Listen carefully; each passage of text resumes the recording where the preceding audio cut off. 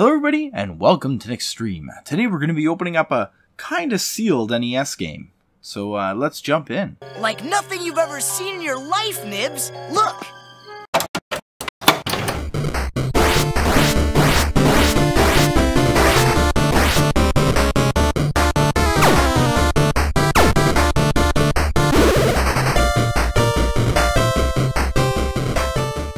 Hello everybody, welcome back. If you haven't already, hit that subscribe button down below and let's get into this unboxing of this NES game. So this game, I got it off eBay for about $30. It was advertised as sealed but with a little bit of label damage. Now what the label damage meant was it's actually sliced along the top so the box can be opened, but this plastic's all on here. It's still in really good shape, all the plastic. Like I said, they just sliced the top so they could get the game out, it looks like. It even has the original hang tab on the box.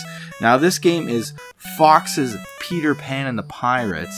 This was one of my favorite TV shows growing up as a kid. I used to love this cartoon. It was built along a lot of the hype from Steven Spielberg's Hook. This cartoon was on Fox Kids. I used to absolutely love it. The whole premise is like, you know, Peter Pan and the Lost Boys and Wendy, they'd just be going on all these adventures, battling Captain Hook and all these other guys. And it was a pretty cool show. The voice actor who did Peter Pan, he was also actually the same voice actor that did Binks the Cat in Hocus Pocus. Take good care of Danny Max. You'll never know how precious she is. And Tim Curry actually did the voice for Captain Hook on the show as well. So I absolutely used to love this show, one of my favorites of all time. Let's get into opening this up. Like I said, the seal's already broken, so you don't have to get mad in the comments that I opened a 30-year-old sealed game. I'm not. The seal's already been broken. It's just in like I said, the seal's in great shape with the hang tab and everything, so I'm gonna be very careful not to damage it. So starting, let's look at the outside of the box. You have the art of the game, Fox's Peter Pan and the Pirates, with THQ Incorporated. So this is kind of interesting because I've never seen THQ spelled like this with the dot in the middle between the T and the H, and it's kind of neat because I did not know this, that THQ stood for Toy Headquarters. That's kind of cool. I didn't know that. I guess they stopped using that in their logo a while ago. You got the Nintendo seal of quality on here as well. Let's take a look. The back. So the back, you got Fox, Peter Pan, and the Pirates, and you have a description of the game with some screenshots. Now this game is not a very good game, not at all. Side-scroller platformer, you could kind of fly like Peter Pan, but it's kind of janky to use. Not a great game, but like I said, the nostalgia for me with this property is through the roof. This never got released on DVD. Luckily, all the episodes are available on YouTube. Like with a lot of these 90s shows that nobody has any interest in re-releasing, or the shows are just lost to time, a lot of them are on YouTube, which is awesome that they're on there for preservation's sake. So let's open this up. Like I said, the seal is already busted, so I'm going to just slide that open, and let's slide the game out.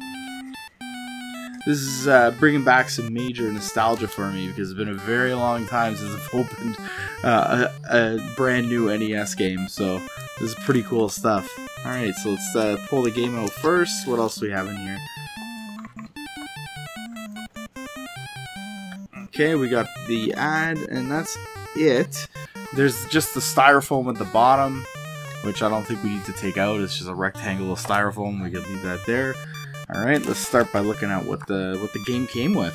So let's start with the Danger Do Not Open flyer here. This is a Nintendo Power advertisement, I believe. You're ready to become a power animal. Nintendo Power brings out the beast in me. So this is cool, a little subscription for Nintendo Power, advertisement for it. It's always cool, you don't see a lot of these anymore. This is brand new, so it's in pristine shape. I love it, everything's so crisp. Absolutely wonderful. So that is awesome. Okay, next we're going to take a look at the manual. Take a look at the front here. Ooh. I don't know if this is metallic ink they used on this, or it's just the varnish they went over it with.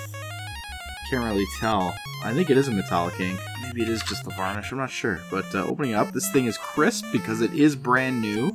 Super cool to see.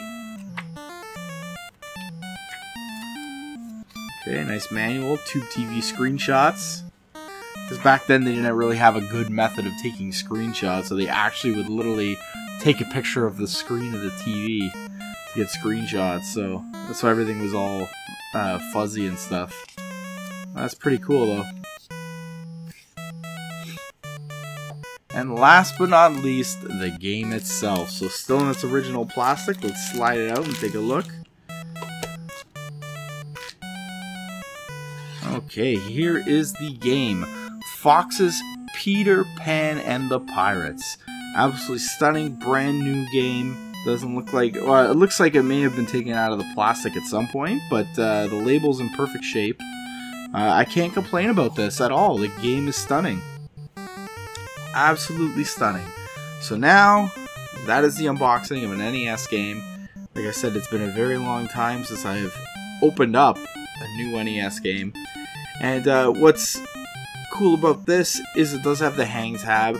So I am actually going to have to modify one of my box protectors so the hang tab could peek out. Because the box protectors aren't really designed to have the hang tab in.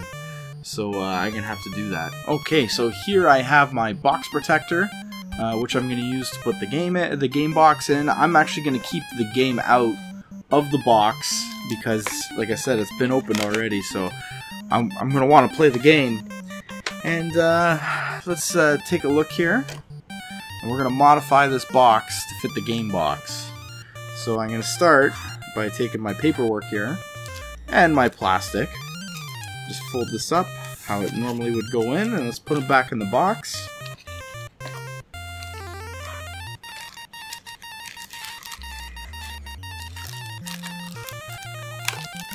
Just like that. We'll close the box up, and now we gotta modify this to support this. So, all I'm gonna have to do is flip this upside down, line up the box with the thing here, and I'm just gonna have to give it a little slice where it needs to be cut out on the tuck-in flap. So I got my trusty Olfa knife here. Just make sure I line this up as close as possible.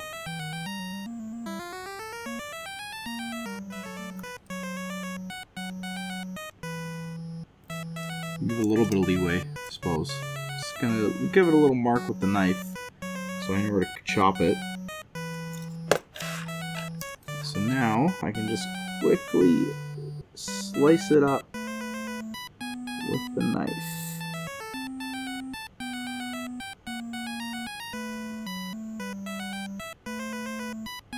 So I'm just gonna slice it down the lines here, like that. And then I'm gonna slice it out like this. Hopefully this works out.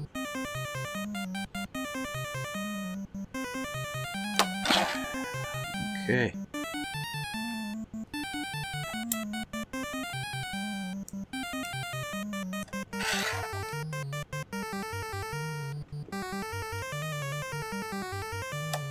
Okay, the piece is cut out of my tuck-in flap, so I can now slide the box in, and hopefully this works out.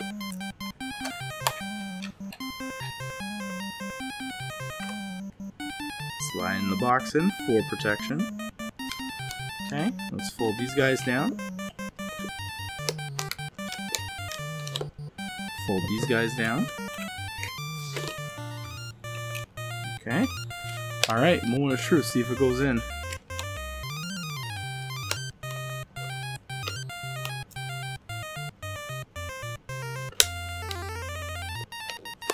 Very good, seems to work out so far. It does pop up a little because you're losing that support. And let's do the bottom here, now that I got the top in. Oops. Yeah, it does lose a little bit of support. It does pop up a little, but you can't. Not much you can really do about that. And fold this in like that. And we'll seal up the bottom here.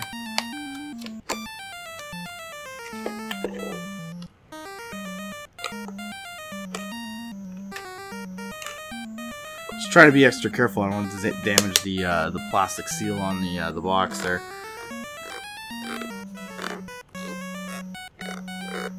Okay, there we go. Nice box protected sealed Peter Pan and the Pirates with the hang tag coming out.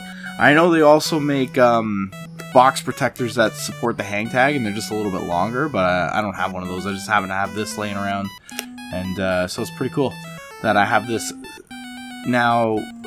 I kind of sealed Fox's Peter Pan and the Pirate, but I got the game out so I can actually enjoy the game without buying a second copy, so I'm happy about that. Well, everybody, I hope you enjoyed this unboxing of a original NES game that was kind of sealed when I got it.